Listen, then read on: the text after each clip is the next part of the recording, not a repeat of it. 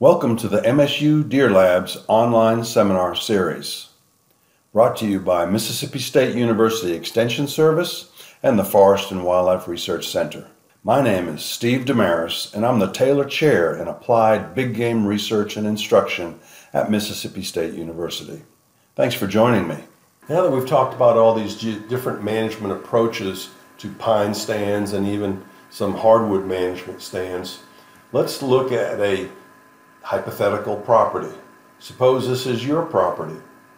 It's almost all forested. You have some small areas where you could put in some food plots, very small areas, but mostly it's forested and you want to do something for your deer population. Let's break out the different types of forested lands on your property. Here are 4 mixed hardwood stands. There's no real commercial value. You're not going to get someone to come in and harvest any of these hardwoods. They're just there. And you also have some pine stands, pine plantations.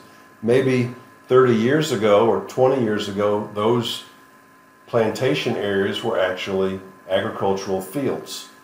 And you took them out of production, had them planted into pine stands.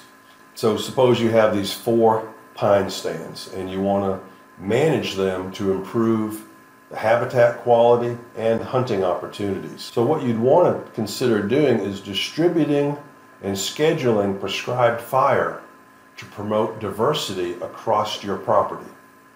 So in this scenario, the 4 stands, the yellow stand, let's say we're going to burn that the first year. The orange stand in the opposite corner of your property, you're going to burn the second year. The red stand, you're going to burn the 3rd year. And that stand happens to be split by some hardwoods, but you're just going to manage and burn the pine stand, year 3, and then year 4 you go out and burn that 4th pine stand. So you have now a 1-year growing season burn, a 2-year post-burn growing season, 3-year post-burn, and a 4-year post-burn. And then you come back in 4 years later and you reburn the stand that you burned year 1. So year 5 you come in and burn the yellow stand.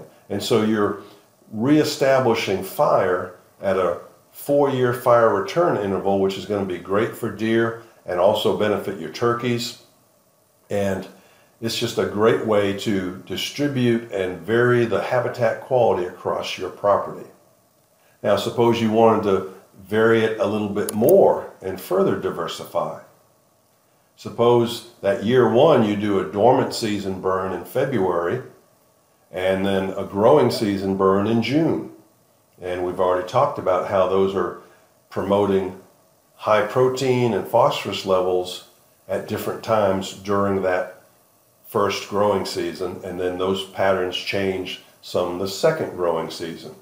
But then year 2 you do a dormant burn in the orange stand and a growing season burn in the other half of the orange stand. Year 3 you do a dormant season burn in February, and then you do a growing season burn in June. And then year 4, same thing.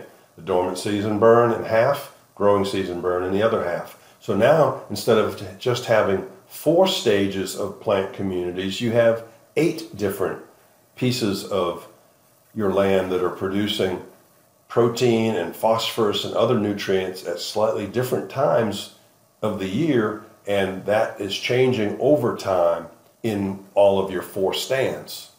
So you've created great diversity across your property. Now, perhaps you've seen Marcus Lashley's video on the MSU Deer Lab YouTube channel titled Bow Range Burning. And here he shows how you can use a battery-operated leaf blower to actually create a fire line. He calls it bow range burning because he's doing it around a tree that he wants to bow hunt out of. And he's doing this not during dormant season, but during September within the area that you've created the dormant season burns in. And so you're creating a September burn that's going to immediately resprout, and come October you have really fresh resprouts from that small localized burn patch that is going to be highly attractive to your deer. and you're going to draw them in to your bow stand basically during October. Now suppose you wanted to further diversify your plants. We've shown you how mineral stumps, mechanical stump sprouting, can be used to really provide a localized food supply. And so you start putting those also into some of your dormant season burns. But even more importantly, you go into those hardwoods where you had no active management, and you create some stump sprouts in your hardwoods.